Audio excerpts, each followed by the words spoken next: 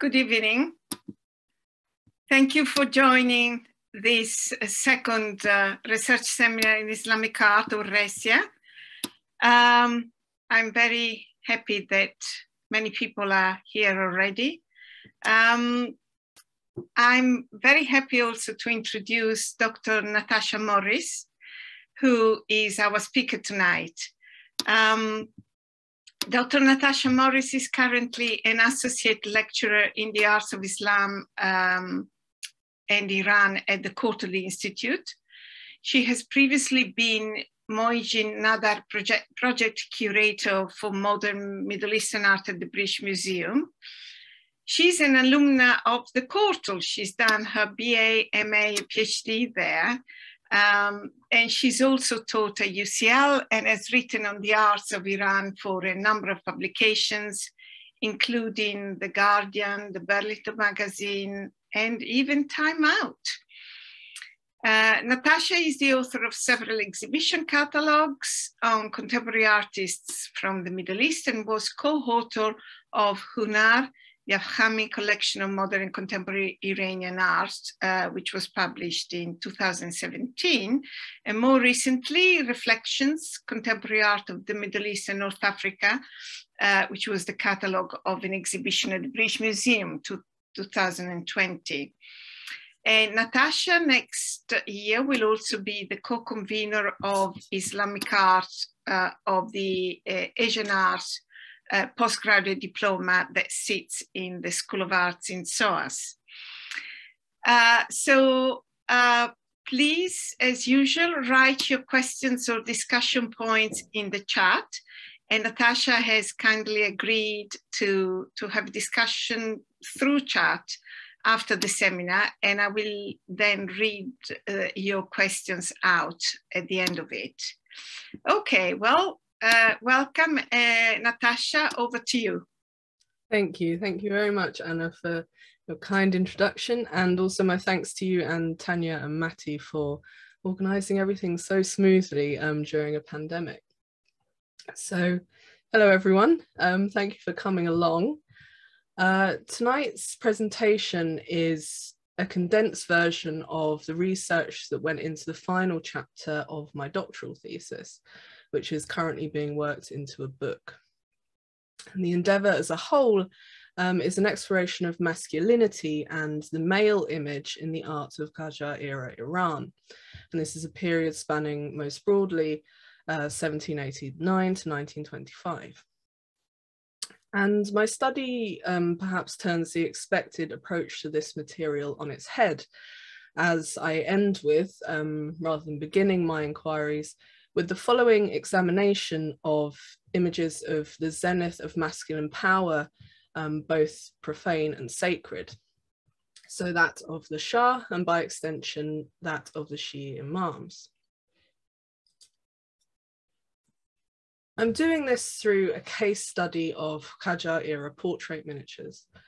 So these small pendant portraits that are often on watercoloured ivory, ceramic or enamel, are each examples of a medium that was at its most popular in Iran during the mid to late 1800s. The ubiquity of medallions at this time was partially due to the incorporation of such kind of miniatures into the order of the imperial effigy, or Temsale Humayuni, under Nasruddin Shah Qajar in 1848.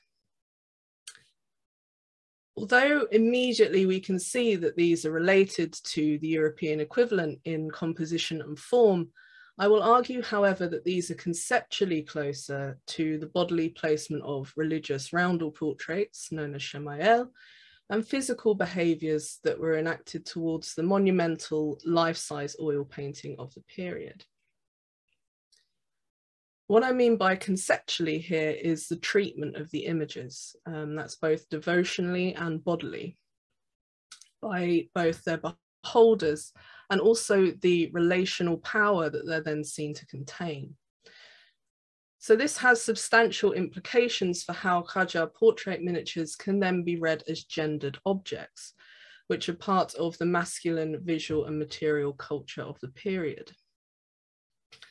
So within this presentation, I will be drawing on Persian concepts concerning the psychology and symbolism behind figural image making, as well as contemporary textual sources about public and private responses towards the iconography of both Shah and saint in the 19th century. So here we have an early portrait of Muhammad Shah Qajar, who reigned between 1834 and 1848. This is dated to within the first decade of his rule. And we see it residing here in a decorative gold frame that's studded with diamonds. So aside from having such a brilliant surround, the enamel roundel at the center of this precious object is an equal subject of awe. The richly ornamented costume of the king is peppered with shards of diamond that accentuate the aigrette, which is attached to his hat, as well as the fastenings of his silk overcoat and the armbands or bazu bands that are worn over the top. Despite its diminutive proportions, so this object is a kind of palm-sized 10 by 8 centimeters, it is still a vision of wealth and material luxury. The likeness of Muhammad Shah himself is enshrined in a smooth oval of enamel. So the image of the king then becomes a treasured jewel at the center of the pendant proper. Now, the use of enamel, like lacquer, was a technology that grew in popularity and refinement under the Qajars and allows for a rich palette with this kind of certain luminosity that is particularly evident in areas of skin and silk. As an object, therefore, it has this compelling tactile as well as visual appeal that invites you to touch it and hold it. The sensuous mixing of textures, the glittering shine of the surface, and even the appealing novelty of its small scale are all qualities that give it an almost magical, tangible allure. So attached to the frame of the portrait are two small loops of gold. I believe the pin is a later addition, and I've highlighted these here. In any case, the portrait was intended to be worn, to hang close to the body and to be felt and displayed upon the chest in alignment with the heart. So this particular attachment to kind of a body object articulation in the function, materiality and display of the Qajar era portrait medallion is the central hinge of this paper, enabling us to read them as explicitly masculine coded objects that formed part of the imperial and religious body, both collective and individual, of the Qajar Shahs. So this human connection of these object images is particularly charged. From the large body of visual evidence that we have, in which they're depicted on the lapels of courtiers and kings, we can discern that in their Persian manifestation, portrait miniatures were primarily worn on the chest of the male body. And this is rather than being secreted away in albums, pockets or drawers, as their contemporary equivalents were elsewhere. And this is particularly important concerning those that were owned by women. This mode of public, specifically bodily display, as I will argue, was tied up in the explicit gendering of the Qajar portrait miniature as male, and therefore produced an entirely different sentimental drive to those miniature traditions that were more expressly implicated in colonial European manners of wear, collection and display.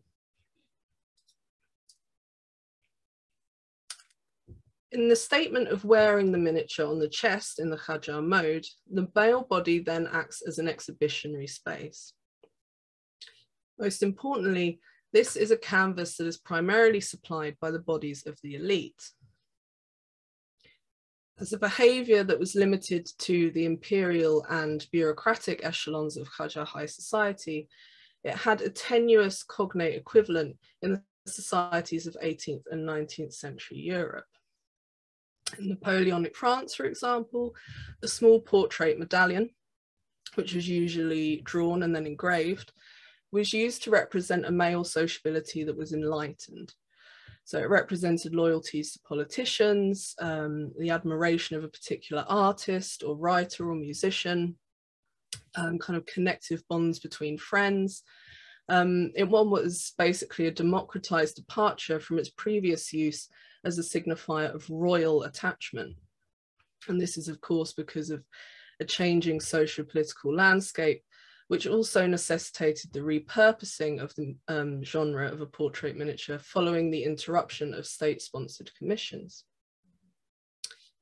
In fact, this fraternal significance of the portrait miniature was recognized as so significant that the period of 1789 to 99 witnessed a real proliferation of their creation.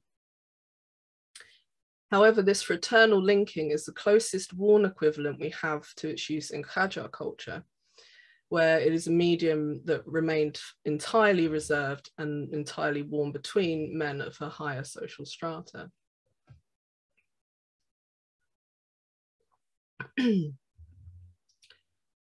So when wearing the miniature, there is a direct connection made between both an image of a man and the bodies of other men.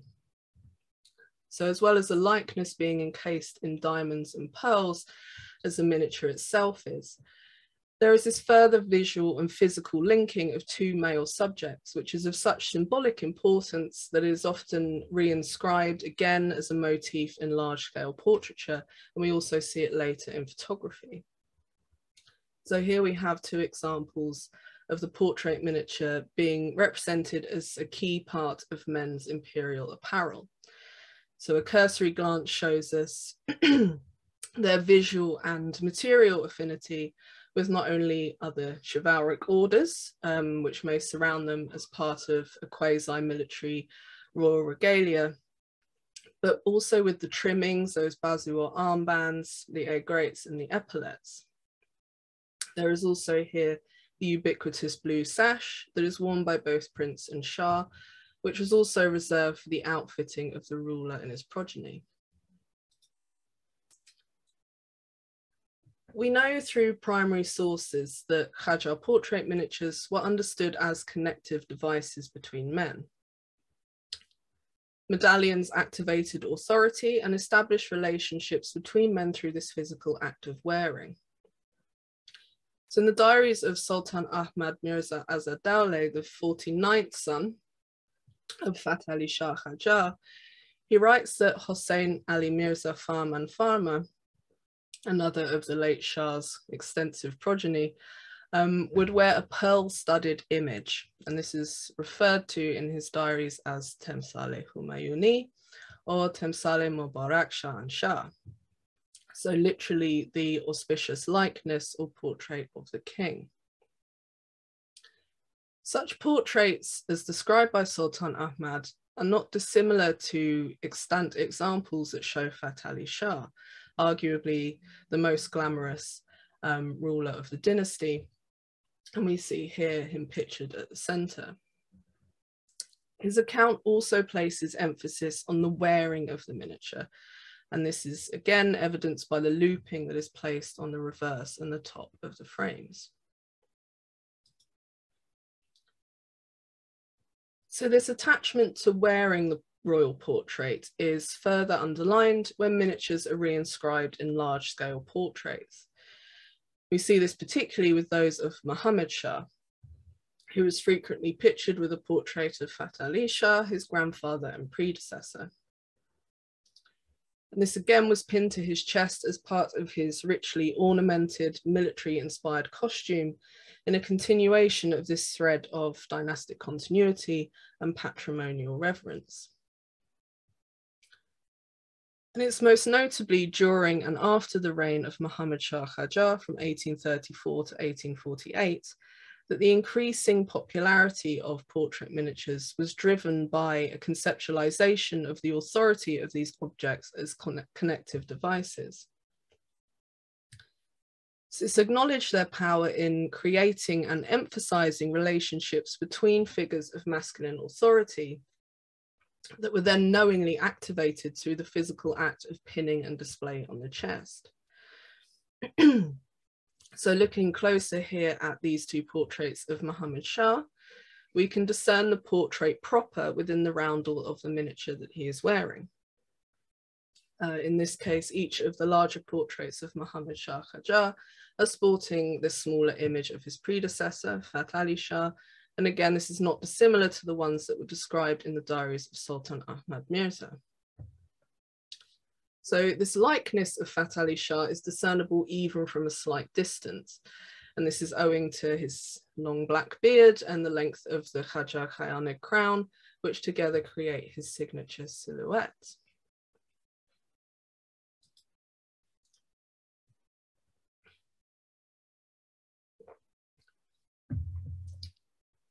The evocative power of the Qajar portrait miniature spoke to a specifically Persianate notion of the encasement of the essence or meaning, matna or matni, of the subject within an image, surat. This dynamic is evident in written accounts we have of encounters with large-scale Qajar portraiture, the weapon of choice that was used to consolidate the earlier rule of Fath Ali Shah. These paintings were recorded as having been received with as much excitement as if it had been the Shah himself. So here we have two foreign observations on the treatment of portraits of the Shah at public presentations within a decade or so of each other. Firstly, the British diplomat Sir John Malcolm commented on crowds showing marks of respect towards the image that were, quote, hardly short of those that would have been shown to the sovereign himself, unquote. Later on, the Russian general Yermolov recounted along similar lines that portraits in general, particularly those of the Shah, received, quote, the same external marks of respect as the persons themselves, unquote. And this created an atmosphere of reverence that was, quote, as if the king had actually been present, unquote. So viewer behaviours towards the image that we see illustrated by these accounts, with actions such as genuflection and salutation, were both bodily and emotional involvements that mirrored those that would have been similarly conducted in the physical presence of the king himself. Furthermore, there's the connection that a Persian understanding of portraiture has with the distillation of an individual's essence within their appearance. And this is fundamental to this relational understanding of the portrait miniature.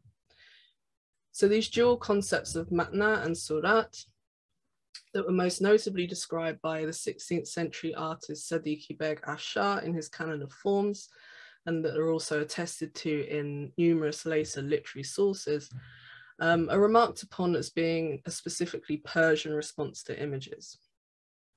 So Yves Porter wrote on the form and meaning of portraits in the Safavid period, quoting Sadiqi Beg's treatise in an explanation of a Persian sense of realism, which was positioned as differing from the Western imagining of verism. So instead, the Persian approach sought, quote, away from the formal image, surat, towards the inner meaning, matna.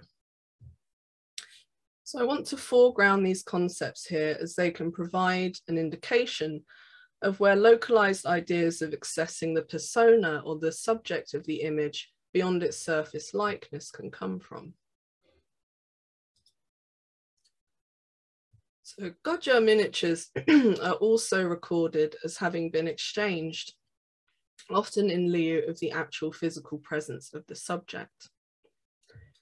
Although he's not pictured wearing miniatures in the manner that his successors were, small framed portraits of Fath Ali Shah Qajar were frequently conferred on foreign envoys and other dignitaries in exchange for their services.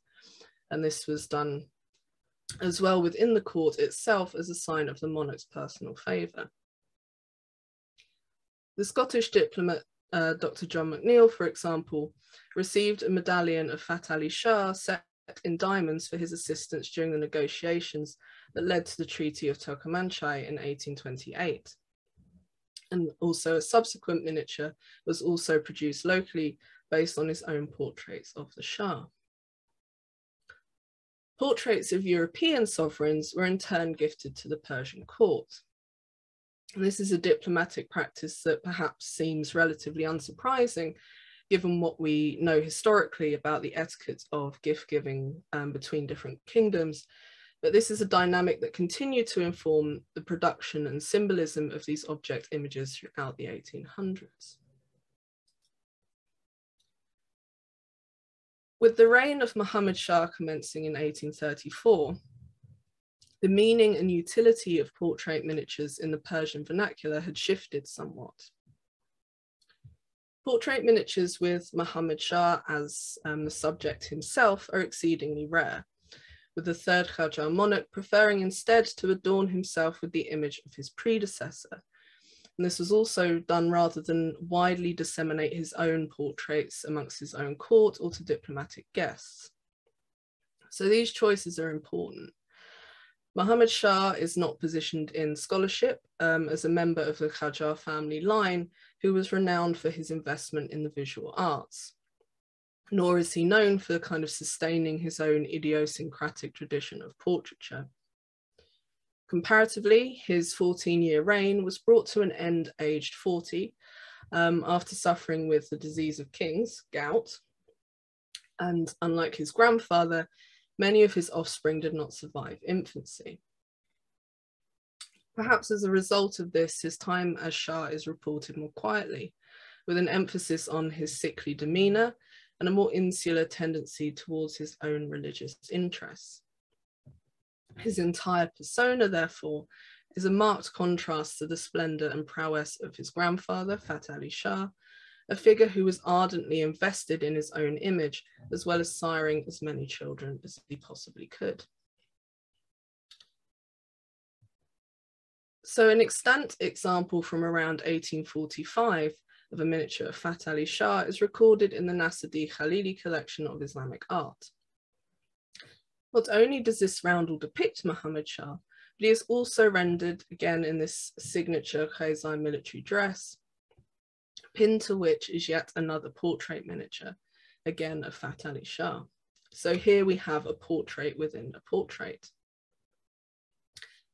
As he is not patronising the monumental art style that his predecessor was, Muhammad Shah's penchant for sporting a miniature speaks of a kind of emulation by proxy rather than enacting a more direct homage in his own mode of rulership and patronage.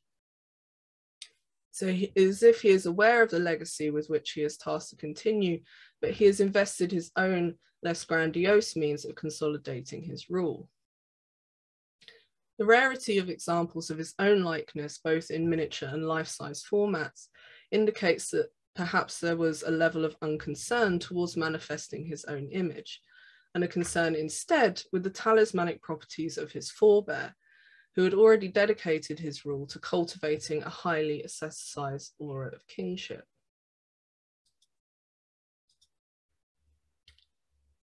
Portrait miniatures, those that are expressly concerning an individual of some esteem, also share this characteristic that allows them to act as a repository of the essence of the subject depicted. However, this is not achieved by their size, as it was with oil paintings, which were often life-size or indeed grander, but instead this is done through those anthropological concerns with human object entanglement, specifically their necessity to be worn and therefore connected to the body of another, rather than simply stored away or placed in an album or other repository. So in seeing a portrait of the Shah, then in turn wearing a miniature portrait of his ancestor, or even his spiritual source of power, and this is something that we will examine shortly, also implicates the viewing agendas and trajectories of the Shah's own seeing practices and gaze. So what I mean by this is how he saw himself, and then how he defined himself in relation to those with whom he was both physically and conceptually aligned through this image. The crisscrossing of these gazes then between wearer, subject and beholder is interwoven with the material charisma of the object itself and its inherent ergonomic and visual tactility. Qajar portrait miniatures existed as a constant invitation to look, to touch, and to revere the men who were associated with them.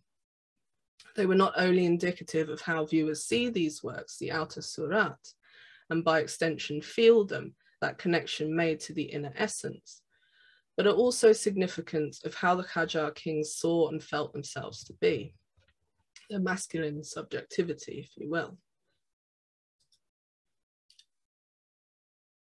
Despite having such associative power, the diminutive size of portrait miniatures and the fact that they have often been executed in the media of watercolour on ivory, gouache on card, or painted enamel has often relegated them to the margins of a genre more widely associated with the grand public images or psychologically penetrating evocations of a subject in more stately oil on canvas. Not only this, but although Qajar portrait miniatures have appeared in major exhibition catalogues on art of the long Qajar century, this is from the generative Royal Persian paintings in 1998 and its companion Qajar portraits in 1999, to most recently L'Empire des Roses in 2018, they have yet to be the sole subject of inquiry as to their role in the process of creating and disseminating the royal image, and so this remains under considered. A recent inclusion of a collection of portrait miniatures within the British Museum exhibition inspired by the East, which ran from October 2019 to January 2020, simply describes them within the catalogue as, quote, medals that represent Middle Eastern responses to European practices, unquote. So such a simplified statement is part of a wider dismissal of Qajar portrait miniatures as being purely derivative of European examples, without due attention paid to the local resonances of the medium as something portable, tactile, emotive, and associative within the vernaculars that were specifically both Persian and Qajar. So there's little solid evidence as to how and why the portrait miniature was so enthusiastically absorbed into royal Qajar iconography during the first quarter of the 19th century. Julian Raby describes the development of chivalric orders, placing both portrait miniatures and the Shira Khorshid, the Order of the Lion and Sun medallion, under this rubric. But this was done as one aspect of, quote, European influence, unquote, that had begun to take hold, quote, increasingly in the 1850s and 1860s, unquote. So the origin of the medium is positioned as undoubtedly European, and the adoption of the miniature prototype into Qajar visual culture is again corroborated by Ingvild Fastekut, who argues that this was as a result of contact with Mughal and Ottoman examples via the circulation of European originals. So these versions of events are key as they situate the portrait miniature firmly within a broader context of transcultural and diplomatic exchange with Europe. However, most examinations of miniatures pinpoint the beginning of the Qajar fascination with the portrait miniature far later than we have the earliest examples of both the Order of the Lion and Sun and the Tamsaleh Humayuni during the reign of Fath Ali Shah at the beginning of the 19th century. Each account also perhaps stops short of explaining why portrait miniatures were then adopted differently in the Indian subcontinent and the Ottoman Empire, whilst the Qajars married its formal and material appeal with the shemayel of Shia saints and pre-existing local traditions of working in miniature that then again further distance the Qajar iteration of the portrait miniature away from any European archetype.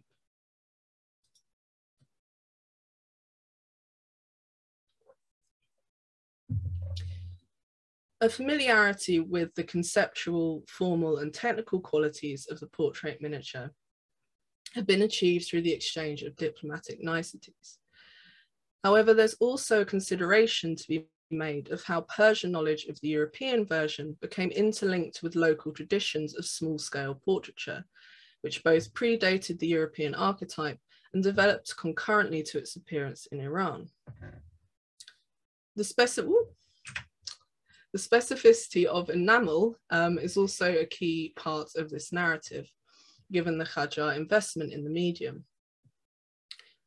Although a preference for enamel may be distinctive of a local taste, Qajar miniatures generally follow an archetypal circular roundel shape, with some extending into a teardrop oval. So the latter of these settings was chosen for an early miniature by Baqir, a court artist under Fatali Shah, which shows the monarch resplendent and rosy-cheeked against the backdrop of a palace wall, complete with a luxuriant pink curtain, in a composition that is a condensed version of a larger painting that was also the work of the same artist. The markers of the Shah's physical magnificence, so those long connected arches of his eyebrows, the beauty spot or mole so beloved by poets, and the rouged cheekbones that flush from beneath his beard, are all traditional marks of male as well as female beauty that still had currency during the period of his rule. And all of the metaphors that are used in poetry to circumscribe the preciousness of this desired physical ideal are here embodied in the materiality of the miniature itself. Again, this kind of luminosity of the enamel, which lends his countenance to this kind of inner silken light and extends to the frame, which is just as prettily rendered and elegant in its form as its subject. The frame itself is simple but unusual, based on a 17th century Mughal style turban pin or tulip. Such framing is evocative of a desire to create a top-to-toe cohesion within a costume, complementing and mirroring the shape of the aigrette, which is worn by Fatali Shah, that is twisted around his astrakhan hat. So the frame appears as if it was wound from the green stems of flowers, which then bloom at the narrow tip of the frame. The artist's signature is also placed in a bulb at the figure's right shoulder. This is a choice shape that further echoes the form of the frame and enhances this feeling of delicacy and whimsy, whilst undergirding the suitability of this kind of visual parallel to the imperial turban pin in framing the portrait of the Shah. The importance of the miniature in the accessorizing of the royal body can be understood within the broader material treatment of luxury accessories in painting. And this is a category into which the portrait miniature falls. So the worn portrait exists as part of the larger decorative repertoire of the body of the king, where his entire being can then be seen to sparkle auratically. This process of reinscription was not limited to large-scale portraiture, as some of the clearest examples of the reinscription of portrait miniatures can be found in works on paper. So this is a portrait of Muhammad Shah in the British Library by Muhammad Hassan Afshar, and this is part of an album of collated images of Persian nobles. And it shows the king bedecked in royal regalia and gems, which sparkle thanks to these wispy lines of white that shoot off from every diamond and pearl. And I've given a detail here of the original image so you can see this close up. An ovoid portrait of Fatali Shah, which is set in a frame that's dripping with teardrop-shaped gems, is pinned to Muhammad Shah's breast on his left-hand side. The frame is topped with a crown that's surrounded by diamond-encrusted plumage that echoes the crowned head of his grandfather within the miniature. Although there are no facial details visible, Fatali Shah again is further identifiable as the subject of the portrait miniature thanks to his copious beard, which extends to at least 3 times the size of his head. The glint of the frame of the portrait miniature on Muhammad Shah's chest is the primary device that catches the eye in Muhammad Hassan Afshar's painting. It is a miniature aura of pearls, diamonds, and light around the picture of his grandfather. and this is melded within the overall adornment of his own body. So again, we have these similarly finished epaulettes, bazoo bands, and cuffs, creating a frame of reflected light around his person. The ostentation of the frame provided yet another avenue for the artist to explore his virtuosity in rendering the sparkle of the jewels. Yet the fluffy sparks of white also suggest some difficulty in doing justice to the deflection of light against so many glittering surfaces that were presented by the king's outfit. In fact, each of the Qajar Shahs has an idiosyncratic approach to the portrait miniature and how they intended to express and consolidate their own power. So we move on now to Nasruddin Shah, who ruled from 1848 to 1896. And he was a narcissist in comparison to Muhammad Shah. His visage still adorns kitschy dinner services and Behesh teapots that can be found in the china cupboards of most Iranian households today. So where his investment was in slapping his face on everything and everyone, there are countless paintings of members of the court and government officials who are sporting a miniature of Nasruddin in his own time as a gesture of loyalty. So his penchant was not to link himself with one of his forebears by pinning a miniature of his father or his grandfather to his chest, but instead to draw the image of Imam Ali closer to his own. So this notion of charisma, both holy and imperial, is particularly pertinent in this regard. The portrait miniature as an object that both held and incited emotive power, especially when deploying the image of an imam, integrates the genre within a wider context of the codification of Shiite material culture in the Qajar period. So unlike large-scale portraits, the intended place of a miniature is not at a distance. It's not intended to be grasped by sight alone. The qualities conveyed through its tactility and its small scale therefore demand a close viewing practice that involves both a bodily and emotional investment on the part of the beholder. Royal portraits and other representations of the royal effigy have always played a crucial role in the cultivation and communication of monarchical power in Iran.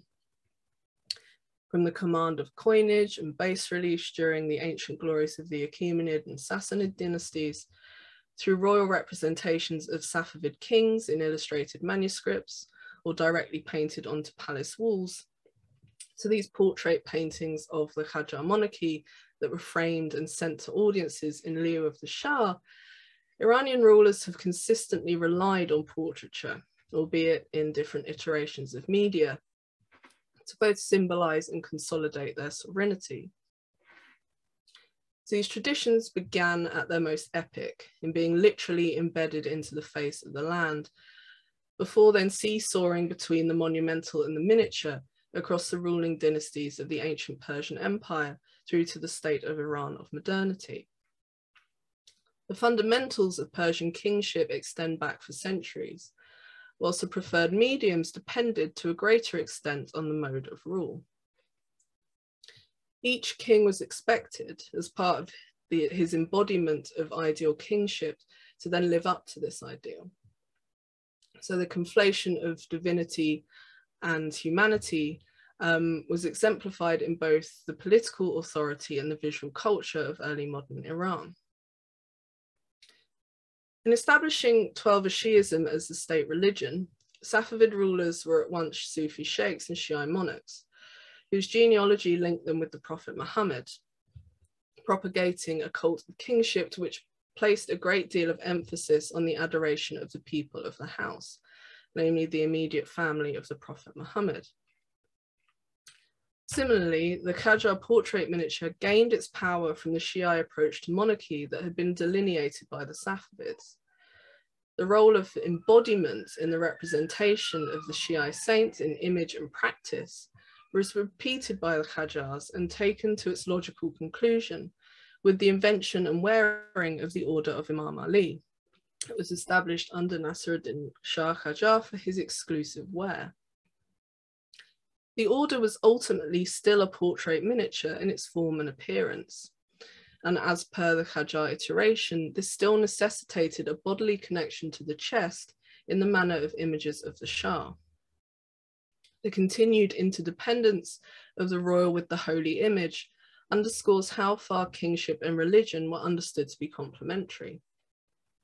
This played an enduring part in the cultivation of the ruler's divinely sanctioned self-image throughout the 19th century. When we see portrait medallions affixed to the uniform of Nasruddin Shah, these are often aligned with the Order of the Lion and Sun. And on close inspection, we can see that there are also instances of the Order of Imam Ali. And this was instituted under Nasruddin Shah in 1856. And this was an honor that outranked all others.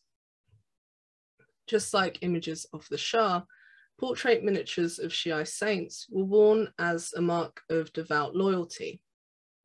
And further to this, they signified a very personal alignment with this persona. They were pinned, not on the chests of the royal coterie, as the Shah's own likeness was, but only at the breast of the king as his sole preserve. For the Shah to sport a picture of Imam Ali was to make both a visual and physical connection with the only other individual above his own station as king, and who therefore was worthy of a similar material treatment in being recast as a precious object. So it was not just the likeness of the royal self, Temsal-e Humayuni, which was encased in a roundel of diamonds and pearls. Qajar portrait miniatures are beset within a context of both physical charisma and material charm. And this included not just the terrestrial Shah, but the aspirational and devotional qualities of the Shia Imams. Secreted within book bindings and mirror cases, enclosing the image of Imam Ali, demanded a close, considered reception from the beholder, which again included a bodily interaction with the image object by way of opening, touching, and caressing. Placing the Imam within a golden roundel, and this is a surround that's often punctuated by foliated decoration and jewel-like embellishments of colour, established a sacred aura around the image, and also foregrounded the framing of the holy persona as a portrait medallion.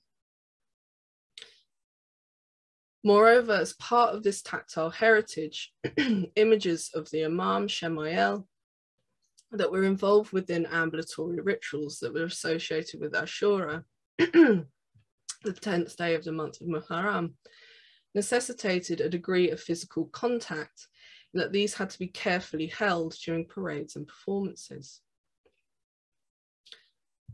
As portraits of the Shah travelled and were exchanged or stood in for him in diplomatic absence, portraits of Imam Ali, if not more statically set into the bindings of Qurans or sensitively depicted in leaves of watercolour, were also involved in the ambulatory rituals of viewing and reception, shemayel Gardani, during the month of Muharram. Miniature portraits, in their diminutive size and both formal and semiotic closeness to medallions, represent portraiture in its most portable iteration. Despite the often circular composition of shemayel being easily translated into a miniature format, it is their portability that brings the portrait miniature into the closest comparison. Moreover, both shemayel and the portrait miniature necessitate a connection with the body in order to activate the symbolic potential of the object and underline a sense of emotional investment towards the subject shown within its frame. Imaginary portraits of the Shia Imams therefore share compositional, material, and conceptual parallels with those of the Qajar kings, and as such are also taken into consideration within this talk. Portrait miniatures of Imam Ali, the son-in-law of the Prophet Muhammad, have a particular role to play in this regard. So instigated in addition to the imperial effigy during the rule of Nasruddin Shah, miniatures of Imam Ali became an expression of the pious self, aligning the monarch and by extension the nation with the Imam. Just like images of the Shah, portrait miniatures of Imam Ali were worn as a mark of devoutness, and further to this, they signified a very intimate alignment with this persona. Shemayel are in particular symptomatic of a wider reinvigoration of Shiite religious cultural output that was stimulated at both civic and imperial levels of patronage during the 19th century. And this included the visual performative rituals of Taziyeh and Pertain. Portrait miniatures of both Shah and Imam were worn as a symbol of either royal or pious devotion, and by extension, they were a signal of homosocial loyalty and virtue. The two were frequently conflated, as multiple pendants of both sacred and profane subjects were often worn together, and this is evidenced here by this portrait of Nasruddin Shah posed in a European chair by Bahram Kirmanshahi, where the Shah is wearing both the Order of Imam Ali and the national emblem of the Order of the Lion and Sun. And these are pinned in a small diagonal from his chest to his throat, which draws complex political and religious semantics. Our understandings of this physical and material duality of masculinity and its inherent power are then informed by theoretical applications of the physical and esoteric division of a masculine persona of supremacy, most notably that of the king's two bodies. So Kantorowicz's literary-based concept considers the entity of the crown as comprising of two halves, and this is epitomized by the statement, "The king is dead, long live the king." These two parts respectively named as the body natural and the body politic. Kantorowicz covers the rupture of the king's physical and spiritual political beings into two entities of authority, one that corresponds to his temporary presence on earth, and the other his immortality by divine right, and his position as a theological and corporate figurehead. However, useful in approaching what is a largely universal notion of divinely sanctioned kingship, reminiscent of the Qajar notion of the Shah as God's shadow on earth, it doesn't go as far to encompass the ability that this power has then of transference or association. So there is a need to investigate how this would relate to Persian epistemological notions of both kingship and image making. What the duality that Kantorowicz describes, however, can do for a reading of Qajar portrait miniatures is to help to investigate how local ideas of being and essence can operate in relation to the royal image, how the body of the king can be split, not only conceptually, but also in terms of the corporeal and material, how associations between men can still be made, for example, through the wearing of the miniature as both a visual and sensory act of touch, connecting another body's essence despite its physical absence. These relationships were created and maintained by miniatures which operated across temporal boundaries, and their qualities as gifts, which establish social relationships and continually act upon their wearers. Miniature portraits are, in the sense of Alfred Gell, artifacts with agency. So to conclude, within art history as a whole, and not just within the realms of Persian material, portrait miniatures are a rather minor branch of inquiry. Although Qajar era miniatures have cropped up in exhibition catalogue essays, such publications, although extremely helpful, are largely descriptive efforts. Portrait miniatures have yet to be the sole subject of inquiry as to the process of creating and disseminating the royal image. And so far there has been little to say regarding the miniature's role in the larger visual culture in which it functioned. Qajar portrait miniatures are often overlooked in favour of the larger and more bombastic life-size oil painting, which dominates the visual legacy of the Qajar kings.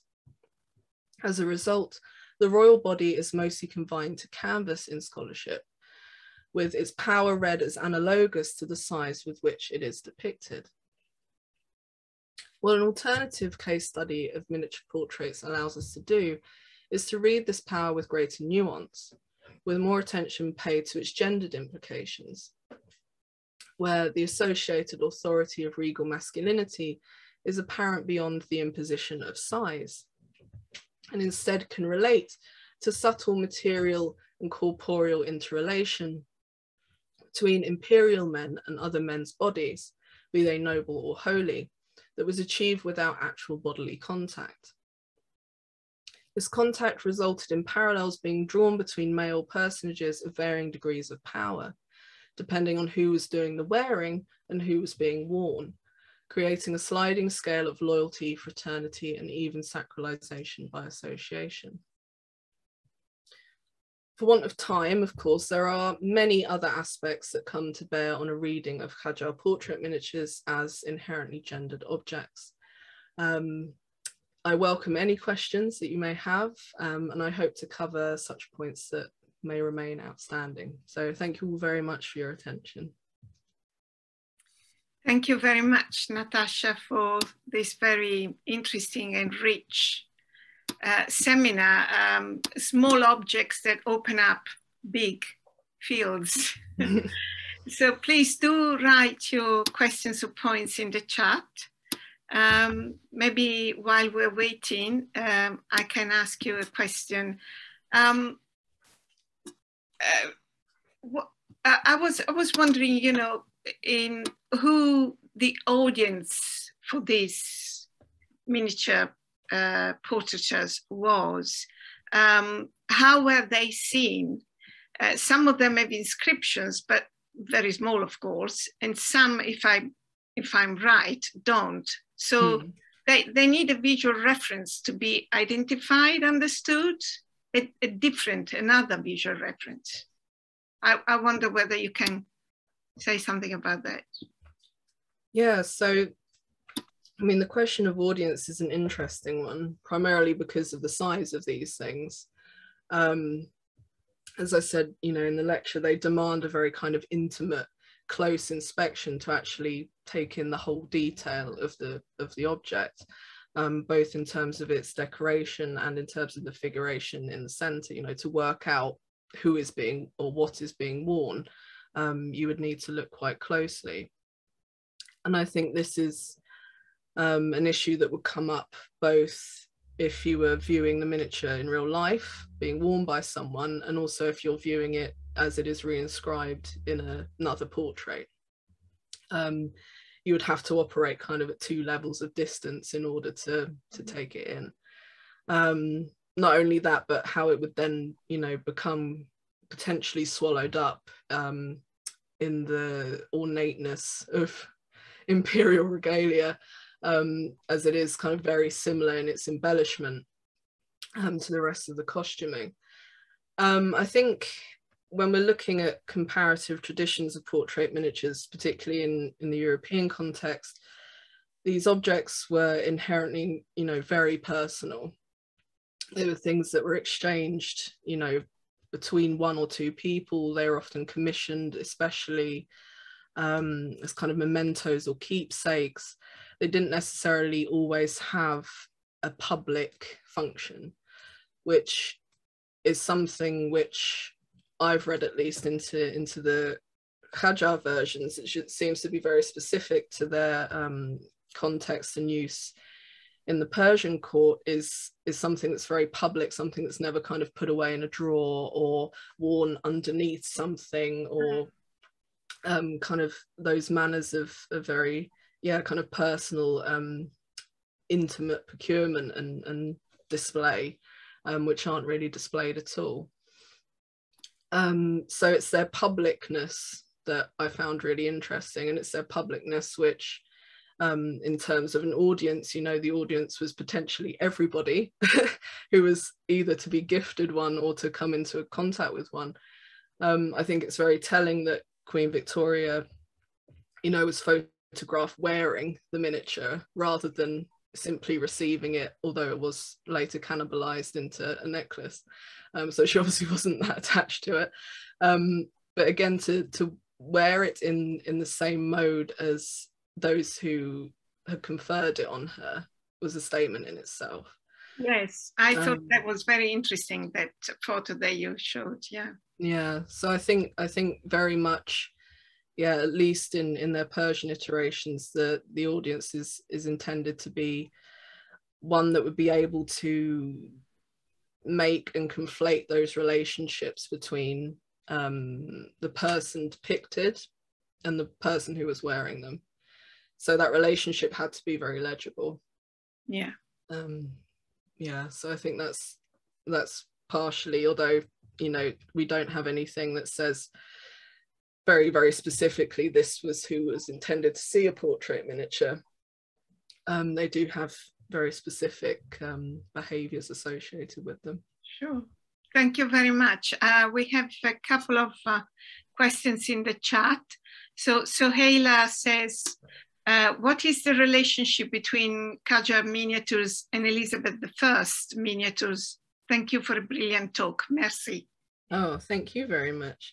This is a really good question. So Elizabethan miniatures are probably the most immediate point of comparison to the Qajar examples. This is partially because of that kind of genealogy that scholarship has drawn out, with European examples being kind of circulated within not only the Persian court, but also the Mughal court and the Ottoman court. And the examples would have been a mixture of kind of contemporary and also Elizabethan examples of portrait miniatures.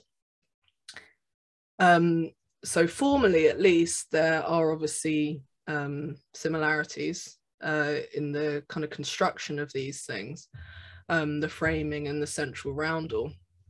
But again, the behaviors and the context of their creation are very different. Elizabethan portrait miniatures have an interesting kind of gendered nature, in that they were a very masculine craft, but it was kind of to make and commission one was almost a kind of romantic, sensitive act, if you see what I mean. The act of limning was something that was bound up in kind of lyrical, chivalric practices of masculinity that are, again, you know, different to the Qajar situation.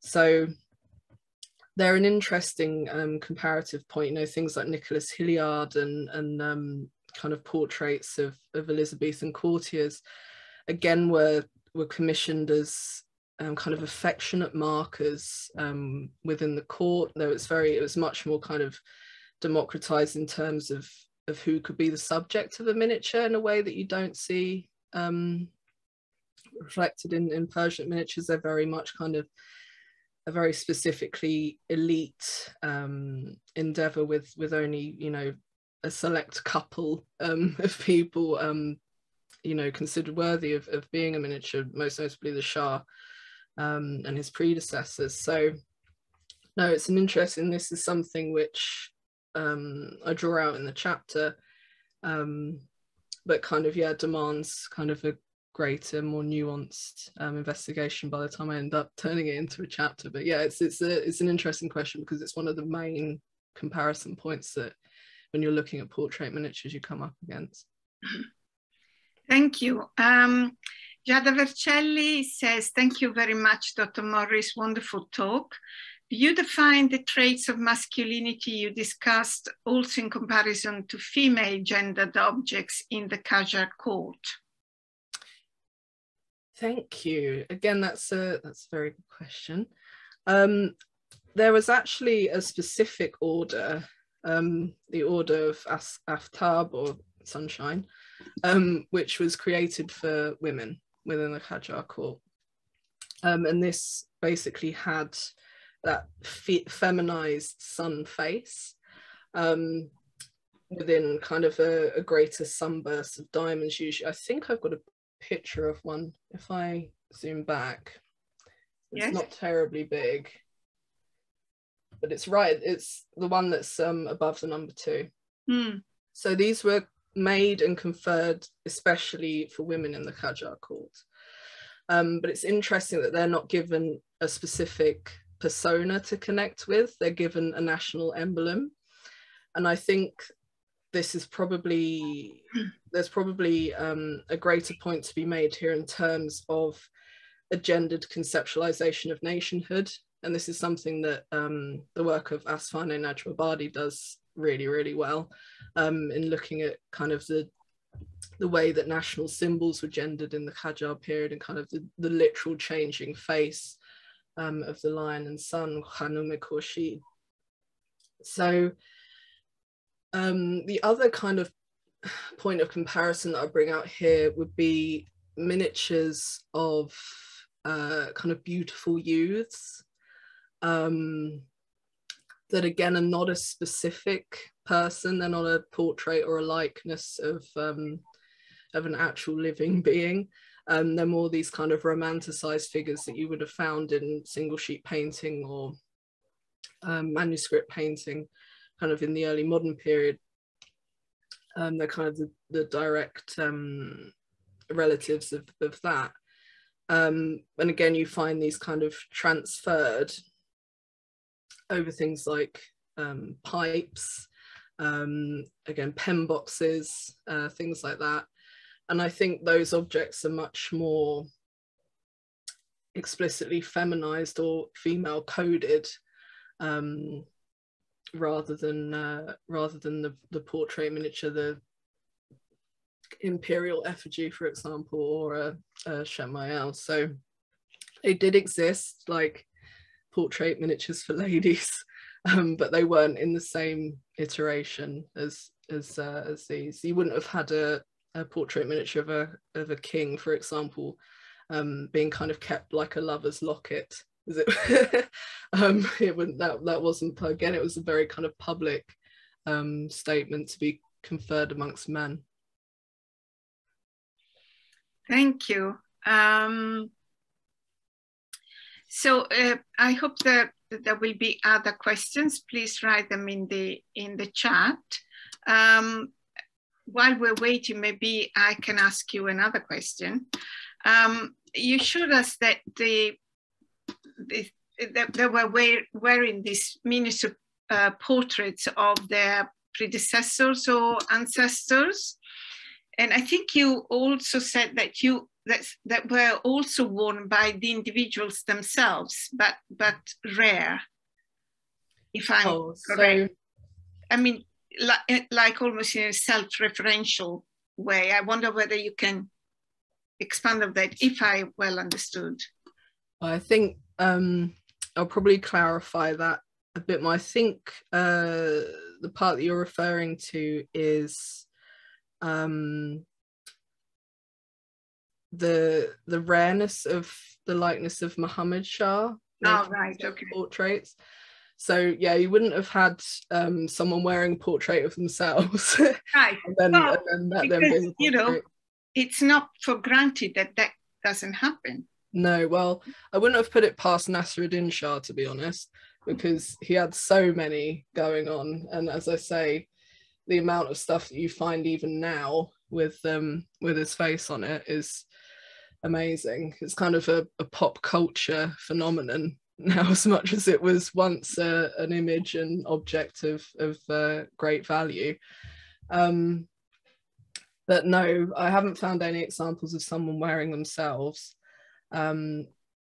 It's only those kind of changing behaviors kind of between Muhammad Shah and Nasruddin Shah, where you have, you know, Muhammad Shah is very, very attached to this image of Fath Ali Shah. Virtually most portraits of him, you will see him sporting a miniature, whereas Nasruddin,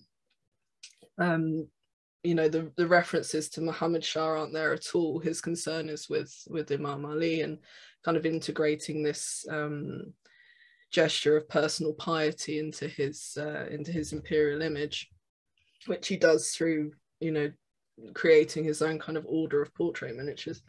But yeah, no, sorry if that wasn't terribly clear, but yeah. Okay, very much. So Mariam Ehtia says, thank you for a stimulating talk. Thank you. And then Flaskerud says, if the miniatures express how the Shah wants to be seen by others, are there specific iconographic or symbolic differences for intended audiences? Thank you for a great talk. Oh, that's a great point. Let me just write this down. Can you see the chat, or shall I repeat it? I can see it in the chat, yeah. If the miniatures express how the Shah wants to be seen by others, are there specific iconographic or symbolic differences for intended audiences? I think this is something that I wouldn't be able to answer in the fullness I would want to at this stage.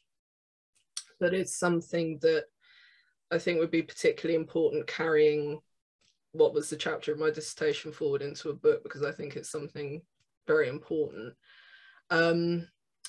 Again, I haven't kind of examined, I've examined when you see these things, but not where. So that would entail kind of looking at the audiences for where you can see portrait miniatures being reinscribed, perhaps, if there's changes in